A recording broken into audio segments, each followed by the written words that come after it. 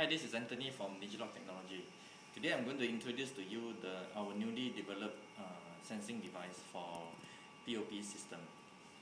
Okay, this is the test setup. It consists of a EL test panel, okay, and the batteries that runs the PCB board, the PCB board itself, okay, and the infrared sensor, and most importantly the inverter. Okay, the heart of this device is this PCB board. It comes with a IC that can be programmable. So this IC will control the simulation for the EL panel and as well as the triggering time for the infrared sensor. Okay, the system runs on a 12-volt supply. Okay, you can either power it using 8 AA battery or direct DC 12-volt supply. Okay, now I'm going to power it on. Once power on, you will see the LED light on the PCB board lighten up.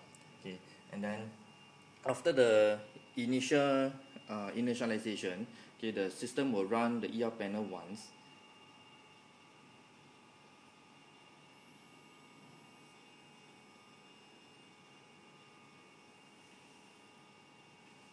Okay, for this system, we program the infrared sensor to hold 25 seconds before the next triggering.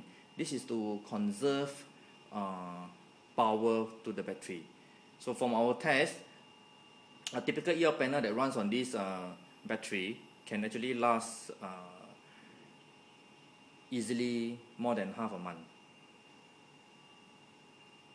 If you have any interest in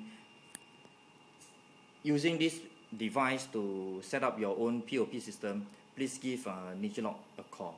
Our website is www.electroluminescent.sg. Thank you.